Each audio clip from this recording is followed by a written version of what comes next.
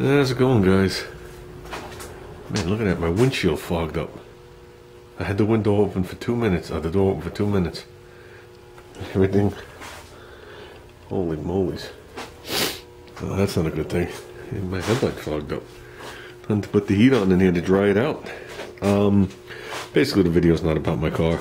I'm here to steal this negative cable, and I'm here to steal this positive cable. Okay, I got myself a brand new battery, 725 cold cranking amps. So we got ourselves a beast. I'm gonna grab those two cables, and tomorrow we're gonna try and kick off the Rubin motor. So it's almost impossible to spin with the battery charger on the boost. That's just useless. Everybody knows, you know, they say they do 200 amps. If you read it, you're supposed to put it on 200 amps, wait X amount of seconds to put a load into the battery, and then do it. So it's really a load of crap. It's a lie. The jumper box is good to jump a car if the car fires right up. So that's about dead. And it's a good high quality one. Good high quality ones are expensive, so it's time to replace that. So basically, I got a battery. I'm gonna grab those two cables right there. Doesn't give me, I can't get too far away from it with the battery, as you can see, just like when we did Junior's car. But I had these in stock. This one usually goes from the battery to the solenoid. And then I don't know, somewhere, some ground, but whatever. Got a set of spark plugs for it. I hope they're right, because I didn't purchase them. And the distributor is in and set at 8 degrees before top dead center, I think I set it at. So with that, where the chain runs across is in the way of the distributor. If you use the factory hooks, there's some real brain surgeons there. So the engine's sitting back down on the ground right now. I got to figure out something. I didn't have any American bolts to hook the chain to the bell housing, so I got to grab some bolts here before I walk out of the garage. And like I said, I'm going to try and kick it off. I'm not going to say we're going to run it for 20 minutes. Obviously not. We're going to have no coolant in it. I'd like to run it long enough to see if I could hear any noises in it, which is going to be pretty hard. Open manifolds. But I'd like to run it long enough to see what the oil pressure is, even though the engine's not going to warm up. And I'd like to run it long enough that whatever rust is on those valves, because the engine sat, I'm assuming, for years, and however it sits, some of the valves are open, and they do get surface rust on them. I want to see if I can beat some of that rust off so I can give this thing a quick leak down check and see. Even though I know it won't be fully accurate, and if it's just a little surface rust on the valves, the rest of it will beat off and the cylinders will seal better. I did go down 4 of the cylinders a couple of weeks ago with the borescope. I didn't have my camera for that. They look good. Like I said, the motor wasn't seized. So, and when there was no distributor in the motor, but when you look down the back, there's no signs of any surface rust where the distributor goes down into the block, which is about this far down. And there was no signs of any water damage in the valley, and there's no sludge in the valley whatsoever.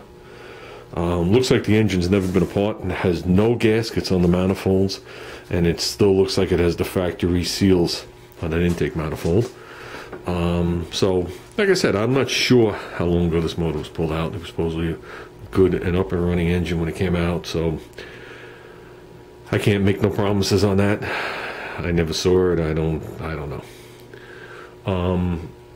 But like I said, I'm hoping it's just a good enough foundation for Rubin to move forward on.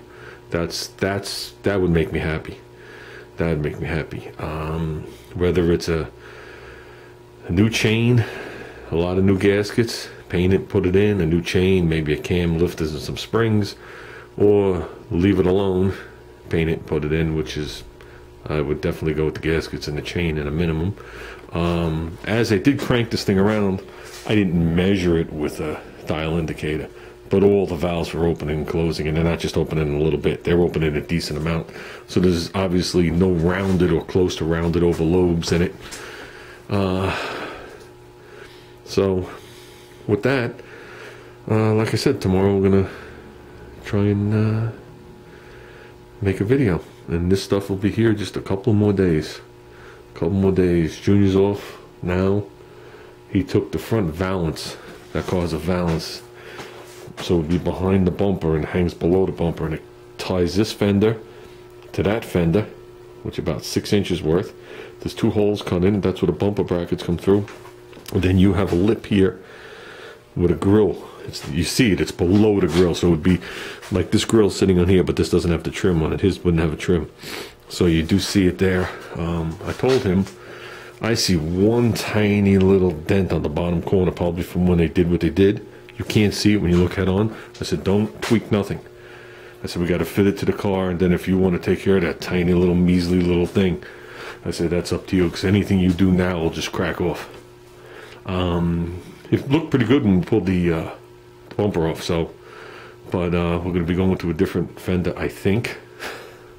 I was finally notified by the people yesterday, finally, now this is going on for weeks, that they were finally taking it to the shipper to get me the estimate.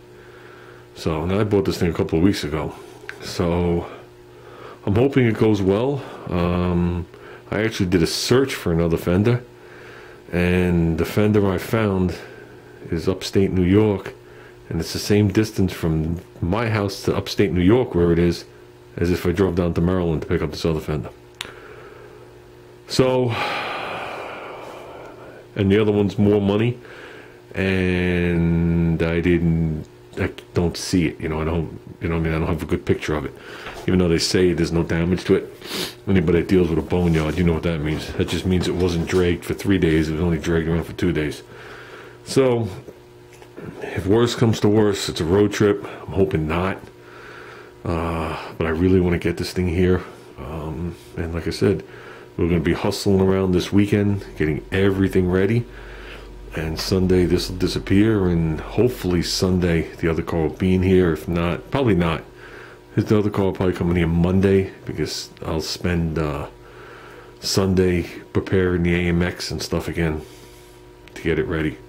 It's not fully sealed. So, but with that, we'll be moving forward. So that's it, guys. I think I gabbed enough. Let me pull these 2 cables off. Okay, this should do it. 2 bolts. I'll make whatever spaces I need to lift that motor. This should be the same as my housing bolts. It's one of my starter buttons. I think the other one is at work. I just want to be sure. There you go. Made in the USA. Wow. Had this thing a while. And the 2 cables, positive and the negative. So, and I got the brand new battery at work. So I think I also need, somewhere in here was a bottle I was holding. Did I find it? And I found it. It's just the Zinc Plus break-in oil additive bottle. I know this will handle gasoline. This will allow me to fill the bowl in that Quadrajet, and hopefully the Quadrajet works. If not, we'll be up. So it's got to be good for you, Ruben. It's for hot rods and race engines. So, okay, that's it, guys. Let's load this junk in the car and let's call it good. Everybody have a good night.